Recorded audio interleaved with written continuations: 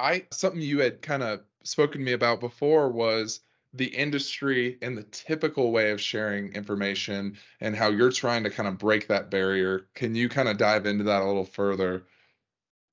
I'll give you an example. It's like an engineering firm has a solution to your problem, but they don't share it with anyone, and which is kind of odd because then no one even knows they have that solution. And you're kind of talking about, hey, I have this information about stuff coming out, and you're just putting it out there.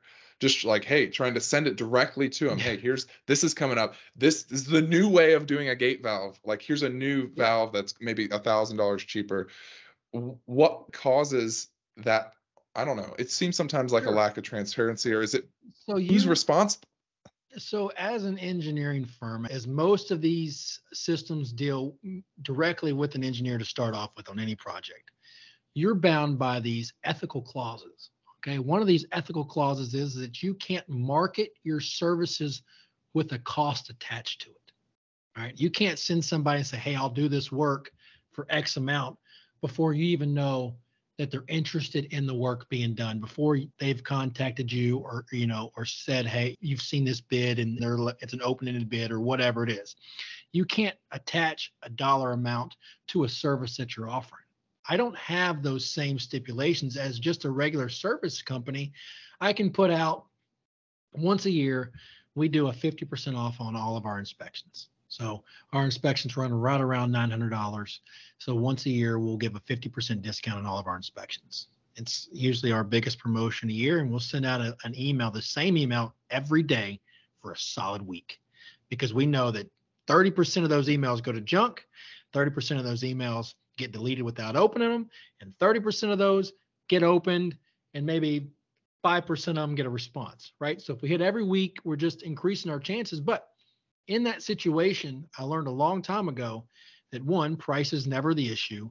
It's if they see the value in what you're offering. So if I can tell somebody, and I'll be honest with you, Mike, inspections is just our foot in the door. Okay. I don't care. I care less if I can do an inspection for you. I care more about giving you information than I do care about giving the inspection to you. But I know that an inspection report is required by every state, just depends on the requirement cycle. All right. So if I call you or email you and I offer you this inspection, I know that you have to have it. So I'm not offering you a service out of nowhere that 8 other companies are offering you, and we're just hoping to try to gain that business. If 8 other companies are offering you the same inspection, it's because you're required to get the inspection. I'm just offering you the best inspection. So I'm going to keep hounding you until I get the inspection, because I'm giving you information that nobody else has given you. But when you get back to giving the information out to these people at no cost, no obligation, no commitment, to where most companies don't, it's because most companies are afraid of competition, right? In your field, there's probably, I have no idea, but let's just say there's 20,000 engineering companies in the country. Okay. Most engineers are only bound to a state line by an application within that other state. You can get work in any state you want to by filing an application. Once you've already got your PE, it usually transfers to any state. Now, I could be wrong about a couple of states, but I'm pretty sure that you could go and get licensed in that state. So you have 20,000 companies that potentially are fighting for all of the states, and all 20,000 are in competition with each other. So the least amount of information you give away that allows you to be the lowest bidder, it ensures you more work. Because if you're all Yeah. in competition, but I can charge less than you, but I don't tell you how I'm doing it, well, then I'm still in the running. Well, when you're looking at rural systems, the worst thing that a rural system wants is secrecy. Okay? These are homegrown people. I told you, I grew up in a town of 512 people. A handshake means something to these people. All right. So if I go in guns blazing, not with aggressive sales tactics, but I go in gun blazing with information, and I download you with every answer to every question you have, and I give you as many articles of information as I can, I guarantee you I have just created a level of trust that no other company that you've ever talked to will ever do or has ever done. So when I go and I give a quote, and I do this because there's certain instances in certain states to where our tank rehab will fall below a threshold that they have to go out for bid. Okay.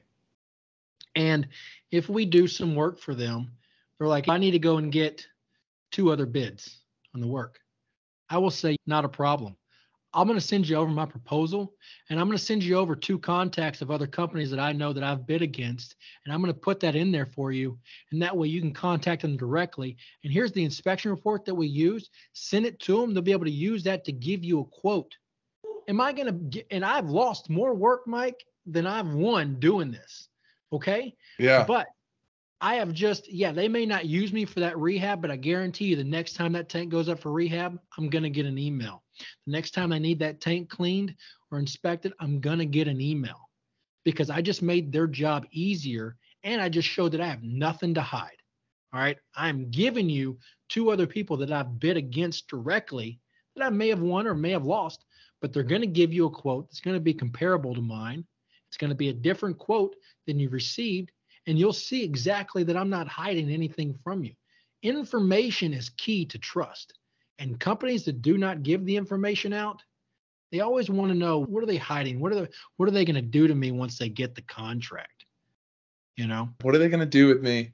I had a recent developer I was chatting with, and they got all the way to the end of the project. The engineer's like, "We need 10,000 yards to make this drainage plan work." And it was $250,000 for you to finally tell that to me. You didn't know that when you just, I don't know, put some contours on the site and you had that. It's just, they're like, "Oh," and then the guy's like, "Oh, we need a change order now to do a stormwater pond because what we designed didn't work anymore. And now we got to pump the water." And it's like, well, man, I mean, we didn't want to talk about Absolutely. that before you spent all the time to give me an unfavorable answer.